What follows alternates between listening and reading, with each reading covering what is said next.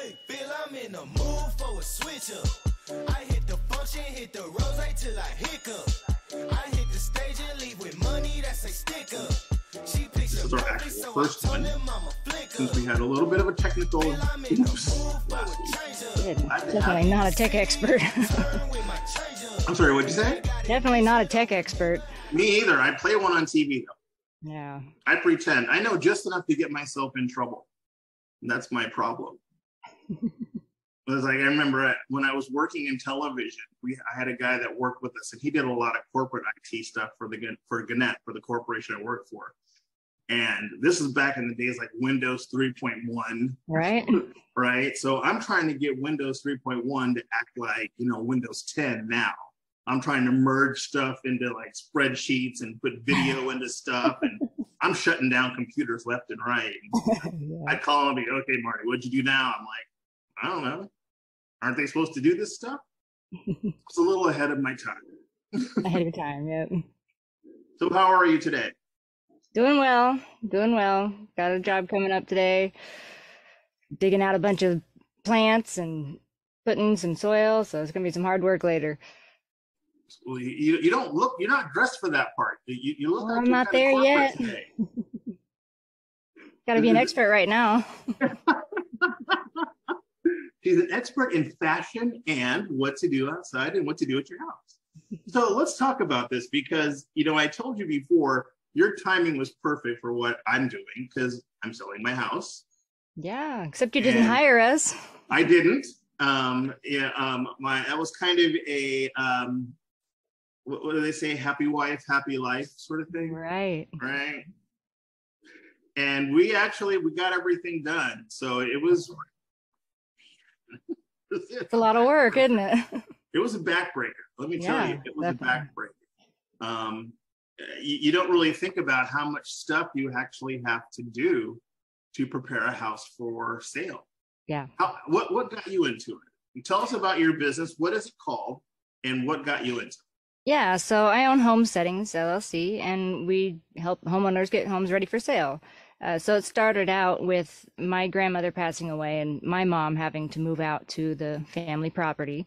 And she had us come in and get her house ready for sale. And it was a lot of work, but it was really satisfying, and it met all our existing skill sets. And we just decided that maybe there's more out there that need our help. A few friends asked us to help after that, and just one thing led to another. So here we are. But we love what we do. In a fast-moving market, I'm sure you've got a lot of business, right? Yeah, no, there's always homes going up for sale and people needing help, so we get calls all the time. It's been fun, really. Yeah, what are some tips that you could give?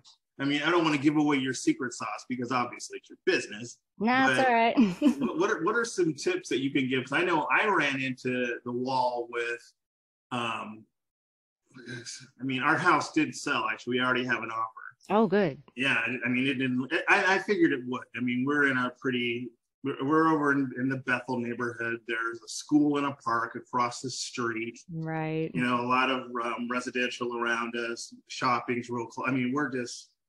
Yeah, houses are going super fast right now. I mean, even without doing anything to them. So that's. Yeah, pretty much. Lucky. We got some stuff to do for the inspection, but aside from that. What would you say are some suggestions? Because I know we were kind of surprised at some of the stuff that we had to do. Well, I mean, the number one tip that I get from realtors is to clean. And really, you can gain 403% in profit by just decluttering your house. Just making the space open and visible to a potential buyer is enough to get you a lot more profit. It's better than remodeling your kitchen, per se, just cleaning. But getting down to the baseboards and the light fixtures and those little details make a big difference in the subconscious mind of the buyer on how well your home's been kept up. That's a really good point, because I always thought, they would want to see, well, what does the house look like? Are people living in it? Nope. They want to see a blank canvas, right? Because they want to be able to walk in and see what their life would look like in there, not somebody else's life. And I didn't even think about Yep, that's kind of what the empty picture frames behind me are about. It's depersonalizing. If they're seeing your life in the house, then they're not going to be envisioning their life in the house. And it's super important just to get your personal items out of the way so they can envision their own, their own pictures hanging on the wall. And Yeah, I was going to ask you about the empty frames behind you. I was going to say, do you have? I have no family. No, I'm kidding. That would be more like me, and I don't really keep up with my family, so that would be really indicative of what goes on in my life. Nope, not keeping them up. So, have you found that your business is affected more by the economy or the way it moves, or are you always busy? We're always busy, but we keep open times in our schedule. And one thing we noticed was that real estate agents tend to call last minute, needing jobs done right now, and that's pretty difficult for businesses that have regular customers to fit them in their schedules. So we've set our business up to have open times every week, so we can take on the last minute jobs and the one-time quick jobs that come in. So we stay busy, but we stay available at the same time. Mm-hmm. Okay. So if I was to try to find a way to, is it better for the resident or the person selling the house? Is it better for them to do a little stuff first, or have you come in and like do an assessment? Because what's easier? Whatever they're feeling like doing. Some people get knee deep in the process and decide this is a lot of work and I don't feel like it, and they call us, the last minute before the open house. Or some people give us a little more notice, and we can help declutter and organize and get some of the stuff out of the way. We can get a house done in a day or 3. So that's inside, outside, and all around.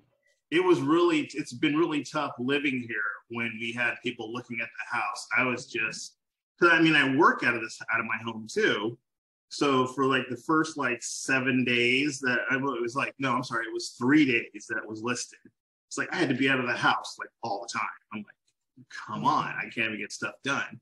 But having to pack everything up, hide everything. And now it's weird because trying to still live here while we're trying to get it ready for what we're doing next. Can't make dinner because everything's packed up and out of here. It's how do you really survive? Yeah, that is difficult. One of the tips that I give people to packing up their homes, especially clutterbugs who have a lot of stuff, is to pack backwards. So pack like you're going to go on a vacation. All the things that you would absolutely have to have with you to survive for a month, pack all those things first and set them aside, and then everything else goes into storage. And then all you have is all you have with you is what you need to survive for a month, and you can live out of those couple boxes. That's a good idea. I like that. Pack backwards. Now, didn't you also say you had some videos or something before? Didn't you send me a video to look at or something like that? Yeah, so we have a few videos to help walk homeowners through the DIY process. If you don't want to hire out, you want to do it yourself. Homesettings LLC. Are they on your website? /challenges, and it's got videos for how to pass the inspection and common issues that you'll run into, things like what matters when cleaning your home, what to do in the exterior, things like that. Okay, so I'm going to your website, and you said / or /challenges? Whatever it is. The slash you put in there. What is that? Is it /? It's usually /. Well, then it's the /. I'm not a tech expert. We went over this. So let's try / challenges. Yeah. Thank you. I've been on the internet since I was 12. I've been saying it wrong this whole time, Marty. It's / So I don't know what your view count is. This may help. This may help your view count. It might a lot. Now, let me make sure. I'm going to share a screen with you to make sure that this is the right one. Hold on. So if I go here and I go, what would happen? Share screen. And I go here. Is that it? Oh, yep. There you go. Yeah, it's /. All right. Quick note to self. I just wonder what happened if we did backward /. Where would we go? I'm just curious. See, now you got my curiosity up. Is there a backward /? I don't know. Yes, there is. Yeah, I think it's this one. There's the backward slash. Let's see where that takes us. It goes to the same place. Yeah. So how about that? So if you try to do a backward slash, it auto-corrects to a forward slash. Oh, well, that's good. We just learned something today. This is the problem today. We all have autocorrect on our spelling. We've forgotten how to spell. Yeah, but you know what? I've relied on it way too much because I used to get teased a bunch or get hardcore just like called out because with ADD, which I'm very highly, I get just going, especially long form writing, and I just forget stuff. And it's just like, what? Oh my gosh. Hey, sorry, 1 second. Wife's calling and I'm live. This is just crazy. Hey, I'm live right now. What's happening? Put this link in the Facebook chat window, even though people can see us there.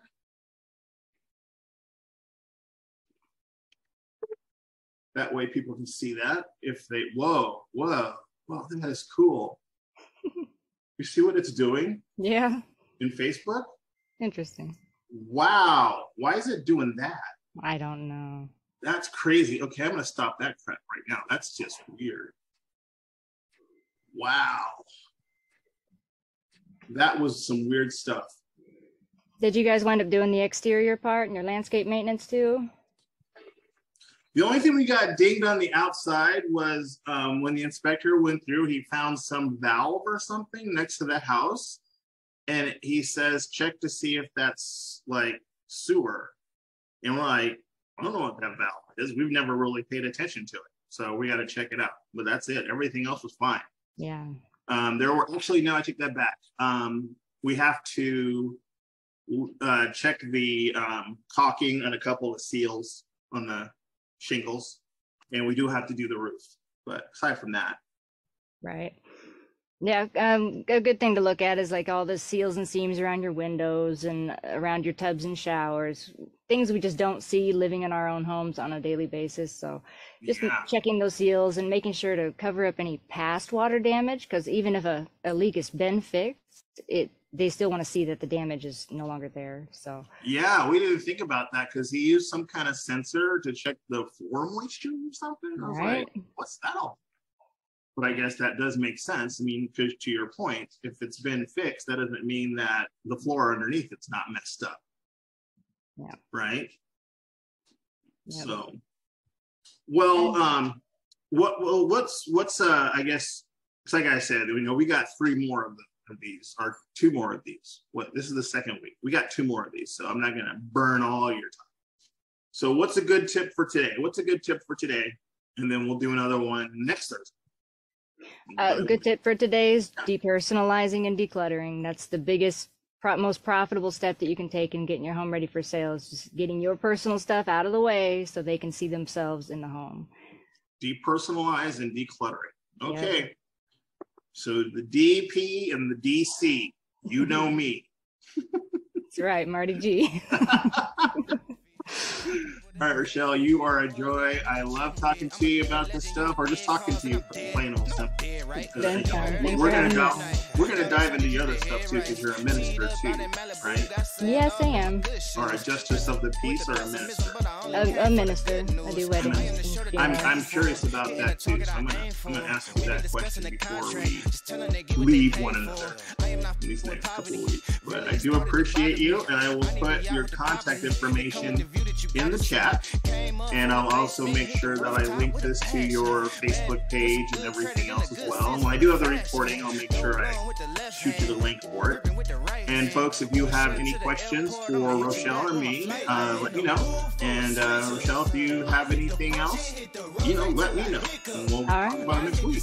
Cool. Thank you. It's nice having me on here. Thank you. Thank you for being on. I'll talk to you next week. Bye. Bye-bye.